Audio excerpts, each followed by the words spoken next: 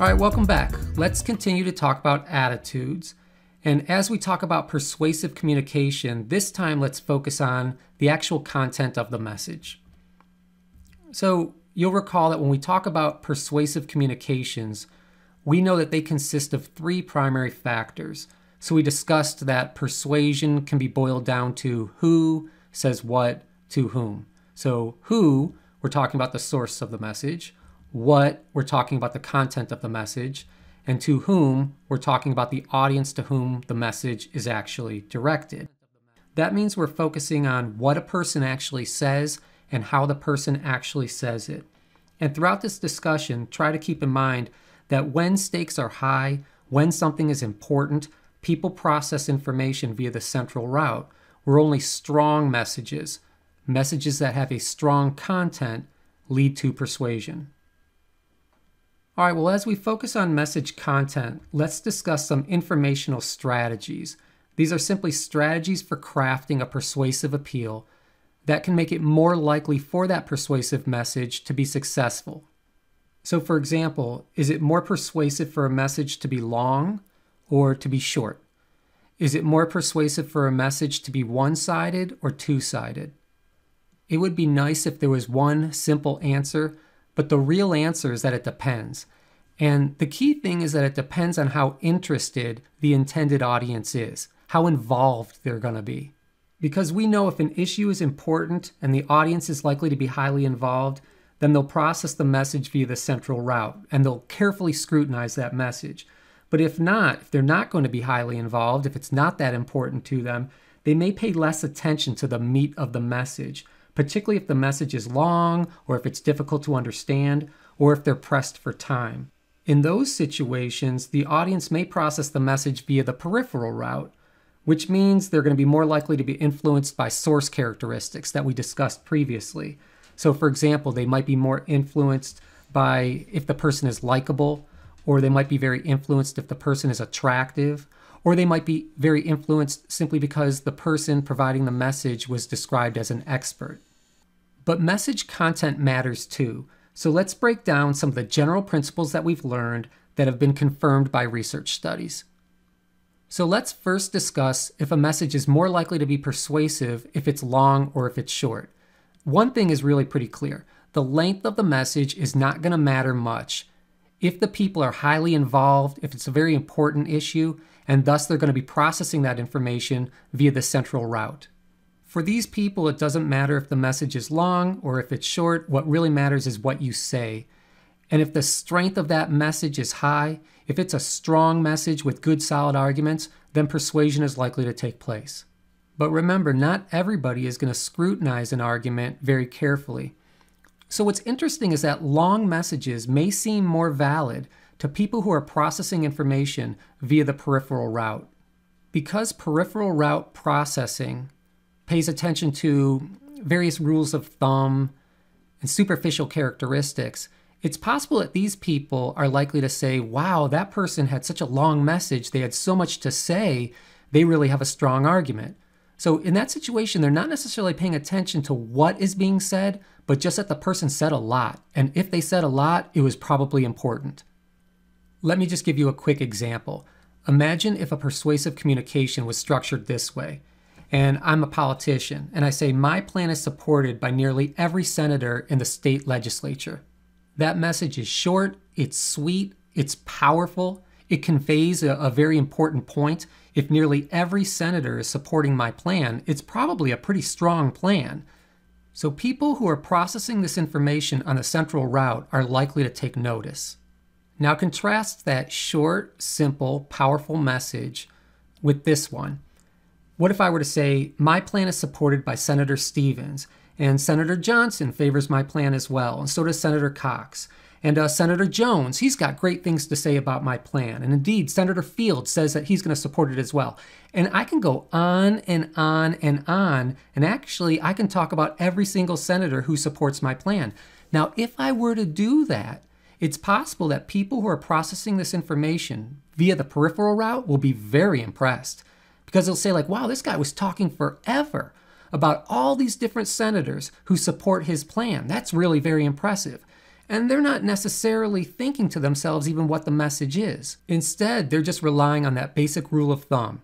If someone just talked for a long time and they said a lot of stuff and they said that a lot of people support their ideas, they probably have a pretty good idea. I'm impressed, I'm persuaded. But we have to be careful because adding weak arguments to our message or adding redundant arguments to our message can actually dilute a message that started out very strong. And this is particularly true for people who are processing that message via the central route. So my point is that it's possible that this message right here might do well with people who are processing via the peripheral route simply because I'm going to list a lot of different senators who support my plan. However, by adding senator after senator after senator, I'm really just adding redundant arguments.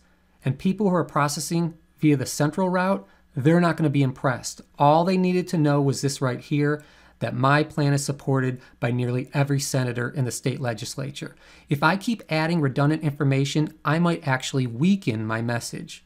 Now here's another interesting and related point. People who are processing a persuasive appeal via the peripheral route, remember they're relying on basic rules of thumb. And the rule of thumb that we're talking about right now is the longer the message, the better it must be. The longer the message, the more important stuff that the person has to say. So sometimes I can add relatively weak arguments to a message and actually make those peripheral route processors more impressed. So imagine this example right here. Here I might be saying that my plan is supported by nearly every senator in the state legislature and by many city councilmen. Now, the whole idea that my plan is supported by city councilmen isn't necessarily really strong because city councilmen represent really small fish when we're talking about some policy that occurs at the state level. So although that additional, weaker information might make the message more persuasive to people processing on the peripheral route because they're simply counting the number of arguments, that type of message is not going to make central route processors more impressed because all that they're going to be queuing in on is the weaker information, and overall the message might become diluted. So it's kind of an interesting example that more is not always better, particularly when it comes to central route processing. If you can stick with a short, very strong argument, that's probably what you want to do. All right, well, let's switch gears for a second and focus on this particular question. Is it more persuasive to have a one-sided argument or a two-sided argument? One general principle is that one-sided messages tend to resonate with your base and also potentially with people who are processing information via the peripheral route. Before we move on, let me just even make sure that you understand what I mean by a one-sided persuasive appeal or a two-sided persuasive appeal. A one-sided message is simply a persuasive communication that focuses on one side of the issue only. So they're structured as if our side of the debate has like all the right arguments and all the good points, and then their side of the debate has all the wrong arguments and all the weak points. Well, your base is likely to respond to that type of one-sided message because they agree with you already and they support you almost no matter what. And by the way, that's one reason that presidential candidates often speak in such extreme ways during the presidential primaries. At that point in the race for the presidency, they only need to convince their fellow Democrats or their fellow Republicans to support them. That's their base. But you know how this process works. After the primaries are over, all that's going to remain is one Republican candidate and one Democratic candidate. And those two folks now need to gain the support of voters who are outside of their base. They now need support from people who are likely to see at least some good qualities in both candidates. So now when presenting arguments, the presidential candidates might want to have some messages that are somewhat more two-sided, such that they include a more fair and comprehensive discussion of the important issues. Because without that, central route processors are likely to see the candidate as extremely biased, and then they will likely discount what that candidate has to say. So you can see the process gets kind of complex. You know, persuasion's not easy. It's not easy to change people's minds. And we need to consider a lot of different factors. So when we're talking about these informational strategies right now, I think it's important to see that both long and short arguments can be persuasive, and one-sided and two-sided arguments can both be persuasive. It just depends on the audience that we're talking to and how involved they are in the actual topic. All right, well, let's move along. Well, what we're doing right now is talking about the content of a persuasive appeal. So we're focusing on what people say and how they say it. So one good question that we can ask is, are first impressions or final arguments more influential? So if you were in some type of debate with somebody who has a conflicting view, and you're trying to persuade some other people who are listening, is it better to speak first or is it better to speak last? Are people going to be more likely to remember the initial things that they heard, or are they going to be most influenced by what they heard last?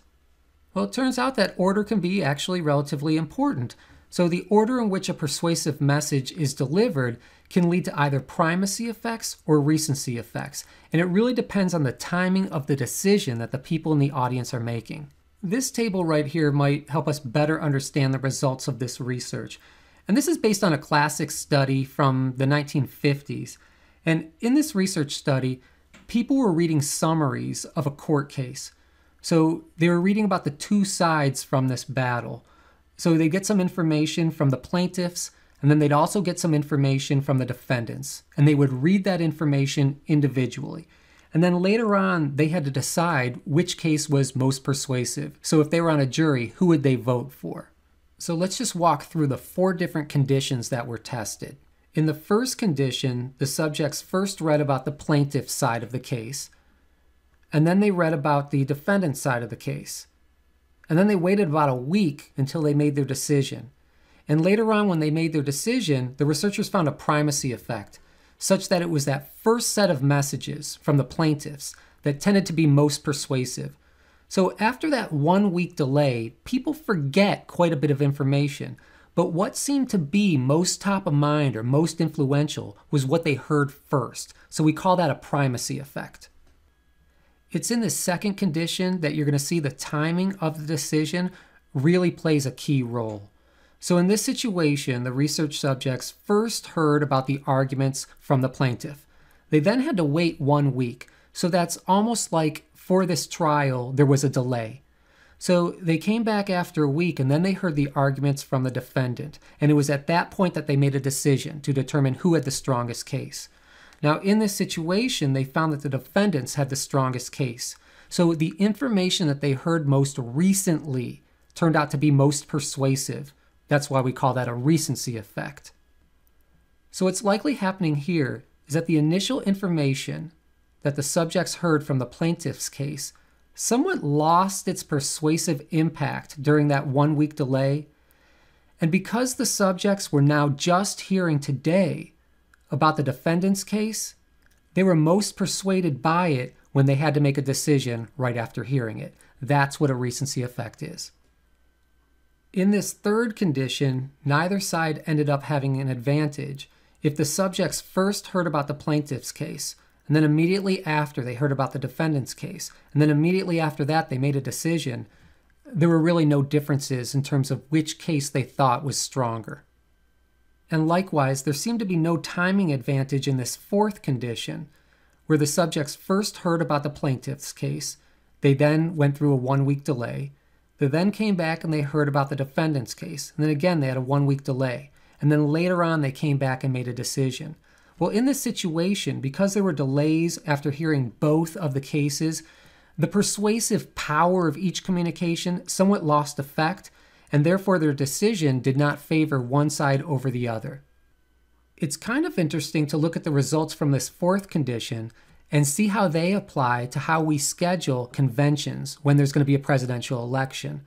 So in that situation, one of the conventions needs to be scheduled first. Well, if you're one of those decision makers, you need to determine, do you really want to fight for your convention to be first, or do you really want to fight for your convention to be second? Well, the research would show that the timing being first or second really wouldn't influence the final decision, because the way it usually works is one of the groups will have their convention, let's say it's the Democrats, and then some time goes by, maybe a week, maybe 2 weeks. And then the other group is going to have their convention, let's say that's the Republicans. And then again, time goes by, maybe a series of weeks, and then we make a decision about who's going to be president.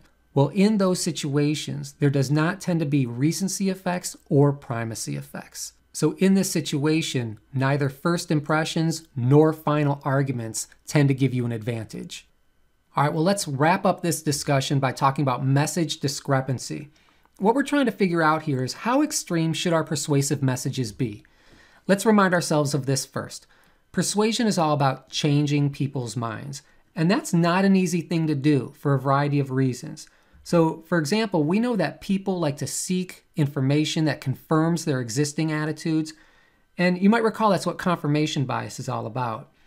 We also know that people naturally defend their attitudes, because remember, our attitudes are one key thing that comprise who we are.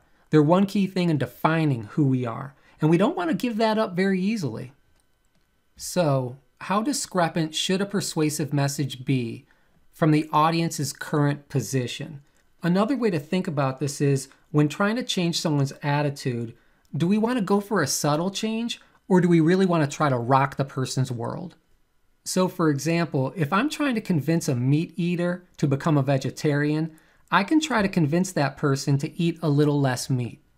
Perhaps because I can convince them that it's more healthy to eat less meat. Or I can try to convince them to eliminate meat altogether, not only because it's more healthy, but because farming animals destroys our environment, and because farming animals is cruel to the animals, and because it's morally wrong to take advantage of the animals by confining them and then by eating their babies. So you can see, based on that example, we have a lot of latitude in terms of how we craft our message. We can be relatively subtle and search for just a little bit of change, a little bit of persuasion, or we can be relatively heavy-handed and really try to seek significant persuasion, significant attitude change. So what would the research on this topic suggest that we do?